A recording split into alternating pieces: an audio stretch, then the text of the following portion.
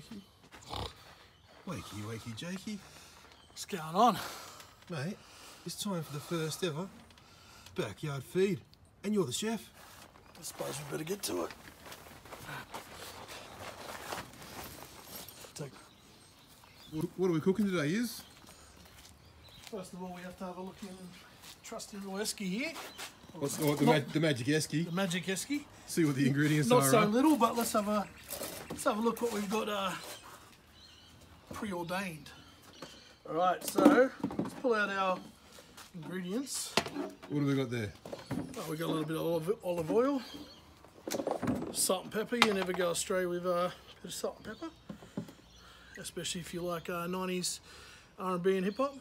We've got some Italian red wine vinegar, whole grain mustard. Look at that, we've got some pre-packed rocket. Looks like it came straight from the veggie patch. Yeah. Oh, in a plastic container. Well, there's beauty. One of my favourite of from the vegetable family, the sweet potato. Very sweet. What type of vegetable is that? Much like myself. What family does that come from? It's one of those root ones, you know. It has a root. It's normally in the garden.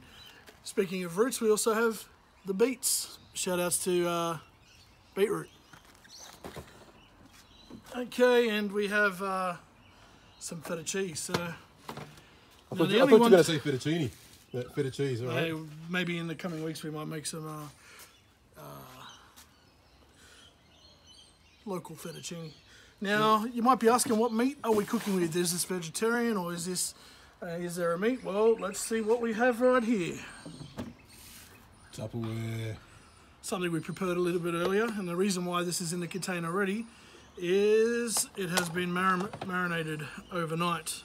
So here we have some diced kangaroo meat for you viewers out there. So how do you marinate that? What's the go with the marinade? So this is covered in lemon juice and thyme, garlic. Smells quite nice. We're going to get it over to the barbecue in just a sec. Whack it on there. Sitting in the fridge overnight, huh? That's it. Now the first thing that Izzy's got happening over here is the barbecue is going at medium heat, all right? And he's gonna get his sweet potato and he's gonna cube it up. He's gonna chop it up into cubes. That's we are.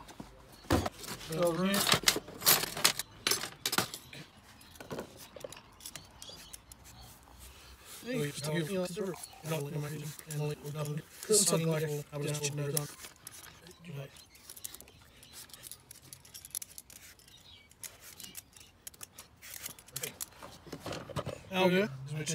Sweeto. Rough. 2 seconds. And then one. Some liquid on. Yes.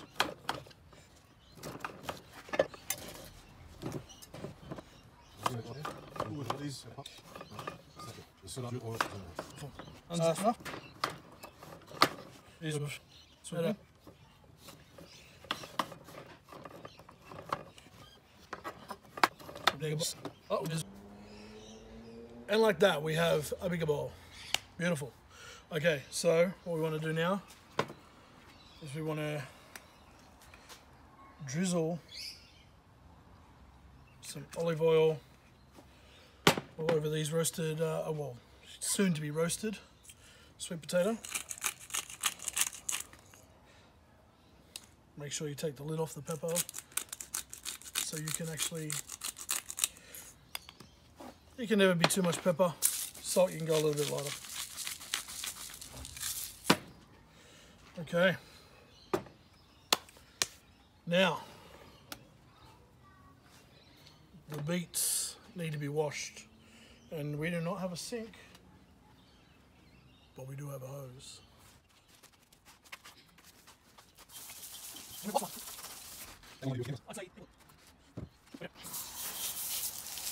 Now, once your beets have been thoroughly washed in your sink or in your hose, what we're going to do is we're going to wrap them in Glad wrap.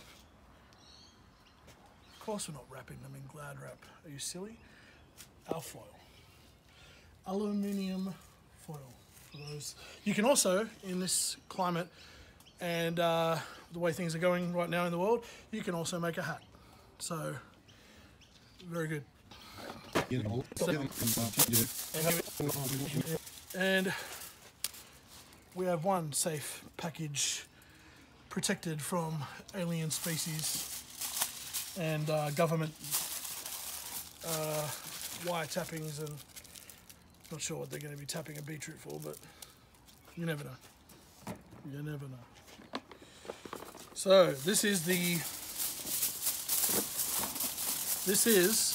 Deadly Dreaming backyard feeds, and you are watching right now Izzy and Monks.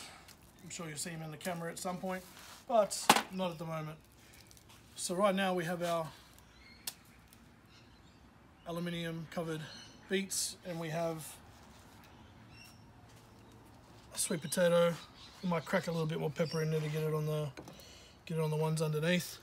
And what we're going to do is just get these on the barbecue while we get ready for the kangaroo. Alrighty, we get our beetroots wrapped in our foil, bung them on there.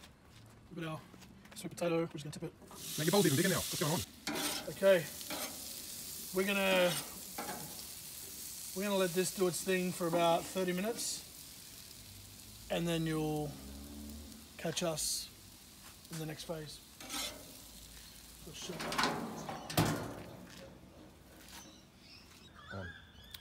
Okay, while we're waiting for the beets and the sweet potato to do its thing in the barbecue, we're gonna make a dressing for our salad.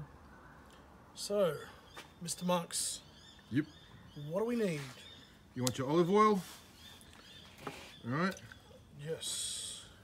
For your olive oil, you want 2 tablespoons. You can always be generous with the olive oil. Yeah, go on, Jamie Oliver. Jamie olive oil. Okay, what else we got? 2 tablespoons of red wine vinegar. Ah, the stuff that you tried to burn my nostrils out before. Don't even bother explaining that, eh? Yeah. Inside info.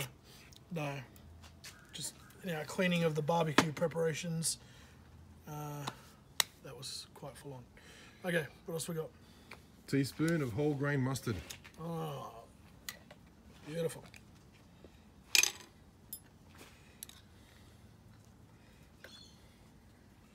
Okie doke. And maybe run the hose over that teaspoon. And a bit of paper towel. Back to our backyard kitchen. All right. Maybe a bit of paper towel on that, and then get a teaspoon of caster sugar. What would I do without my trusty guide and cameraman? Unbelievable. Okay. Make a dodgy tasting meal. Teaspoon? Yeah.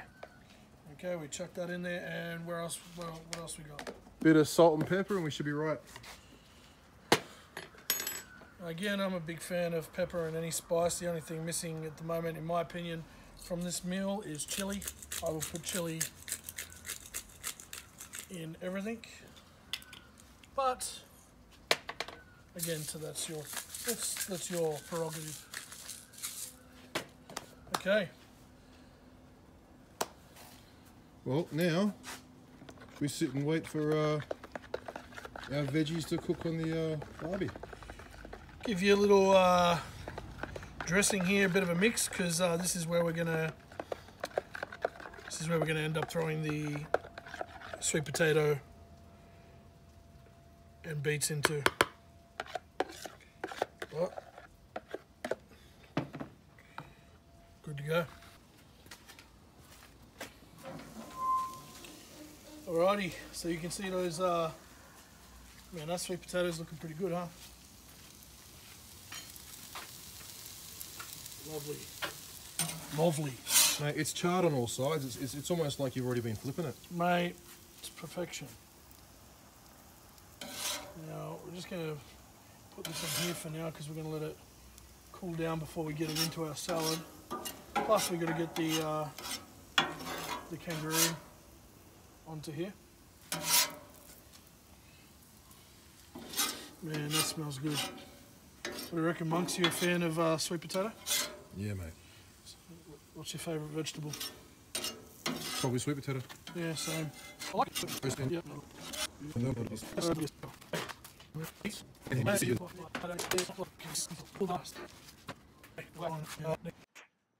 Now, we may have lost our light, but we have not lost our enthusiasm, and we have not lost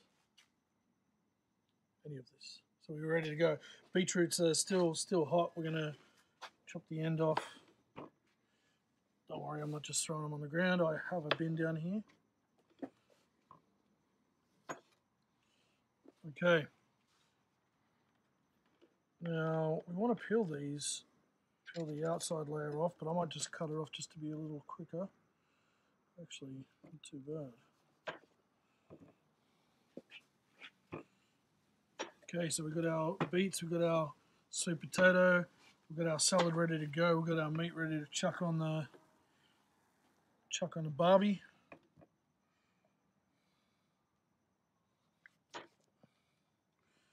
This is the messiest stuff ever. Beetroot, isn't it? You know another veggie I like? You know that you asked me? Yeah, well, I didn't ask you, but... You did before. No, I did ask you before, that's right. I didn't ask you now. What vegetable? Well, especially for barbecuing. Yep. Corn. Corn. And zucchini. Oh, zucchini. Yeah, zucchini's a good one. I do like zucchini. Especially, yeah, if you get it roasted or whatever. Yeah, just see what you do. You maybe chop them into just like, maybe whole or just into halves. Wrap them up in your foil. Chuck them on there. And they just get so juicy on the inside. Yeah, I bet.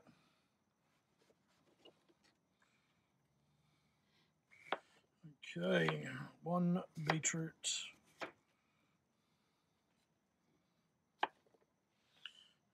I'm going to get it over to our...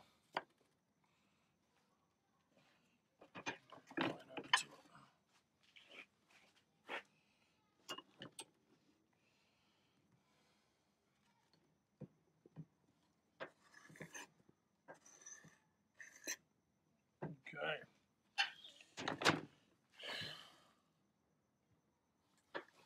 Now the beetroots are the ones that actually did soften up all right. They're the ones that take longer to soften up, so you might need longer time on the barbecue to soften these up. They are quite hard, but this one, these are done all right, I think. So we're just getting rid of the skin, and we're cutting them into cubes just like our sweet potato. Kind of like cubes. You can cut them into circles if you want. I don't care. Do what you want to do. It's your life. Live it. Cut it how you want to cut it. Look at that. Expert cut. Okay. One more to go, and then we can get this roux on the barbie, the bit I'm most excited for. What are other... What are you doing with all them bits of beet? You chuck them on the ground? Yeah. What are they? Why, is that a problem? We're going to eat them. I thought I was just going to paint your floor purple out here. Didn't you want that done? No, I've got a bin down here. Why are you wasting all the beetroot, I'm asking? No, it's just a skin. It's just a skin. Relax. Would I just throw beetroot onto your ground? Never mind, don't answer. Pretty sure. Tell me off camera what you really think about me. People don't need to know. But what other, I guess, native foods have you tried? I mean, I didn't mind crock. No, I wasn't a fan. The only place I had crock was at this it's like Freddo's Pies just outside of Kingston. Yeah, that place is a bomb. Nah, I tried the crocodile pie there. I was like, oh, this is wrong. I think I might have had camel. I had camel at Centrepoint once. Did you? That was wrong too. Yeah, Fritos is Freddo's, or however you want to pronounce it. I'm not sure. It might be Fritos. I don't know. Freddo's. It's the Kempsey's. I don't know if they're proud of it, but it's the most. No, but now that they've got the new highway going through that way, Yeah. You don't really drive past. Oh, you don't go past it Yeah, anymore? you don't go past the pie shop unless you want to. Oh, okay. It's not like I wonder if they've lost business. Oh, mate. I'm sure they would have. This is the era of COVID, you know. Oh, yeah, especially now. Everyone's lost business. Get yourself some bat pie. You know, they might have bat pie. You know what? I mean, they had camel pie. This is. No, I do like beetroot, but this is a lot of beetroot. This is a lot of beetroot. We probably could have got away with 2. We probably could have got away with 1. You're talking about bat pie? Yeah. This mulberry tree that you're standing under? The bats love hanging out in this tree. I bet they do. Bro, we could make a paint with this stuff. Look at it. If you see purple stains on the ground around here, that's not beetroot. It never happened. That's bats and mulberries. True. Mate, your chopping board looks like a Quentin Tarantino film. Mate, there's more being done here than just a little kangaroo, that's for sure. Whack rappers. Be warned. Okay, we're pretty much rude to slam. We're pretty much rude to slam our. You get what I'm saying. You want to use English, bros? Yeah, we're gonna put the roux on the barbecue. All right. I'm gonna muck around here. Oh, I'll get away from that. Smells good. Cameraman, smell it. The camera's not gonna smell it. Yeah, that's nice, actually. So we'll get back to this in a sec. Looks like a bit of mess at the moment, but we are just throwing through there. Okay. Looks like a big patty. There we go. Oh, the time we're having smelling this time. Yeah, that smells good. Okay, this isn't going to take long at all. So we might just, we'll flip it around in a sec, but we might just let it sit.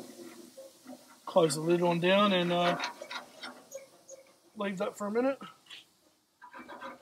Get back to our salad. Okay. What a bloody mess. Look at this. Probably covered in beetroot. Okay, so we've got our bowl, got our dressing in there. We thought the easiest way, put our dressing in there, we'll get everything in there, mix it around, voila. So, we have some feta cheese and we have some rocket. We might take a couple of handfuls of rocket, bung it in here. I'm going to tip all of this in here, give it a nice little mix around, get all the flavors mixed up amongst it.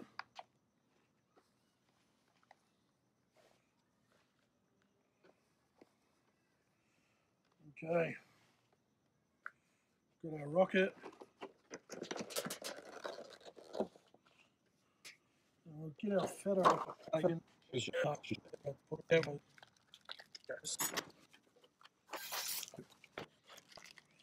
We don't need too much feta. We might just cut off about half. Cut them into little cubes and bung them in there.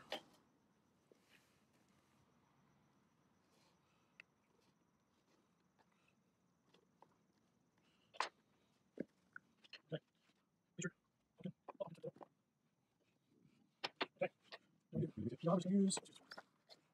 Pretty good. And everybody's on it. What do you reckon? How's that looking? Looking good. Yeah. I reckon that roux's about ready to come off there too. I reckon you're right. So, salad's ready to go. There we have it. Our roasted sweet potato and beetroot salad. Kangaroo coming up in a sec. We'll just plate these up.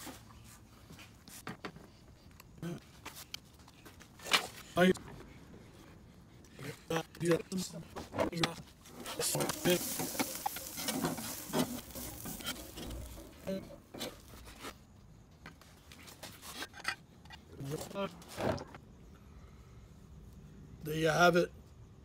Marinated kangaroo and sweet potato with beetroot salad. Let's give it a whirl.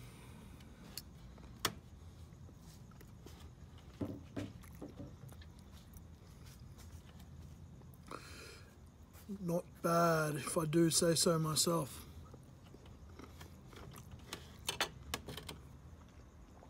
Cheers. See you next week.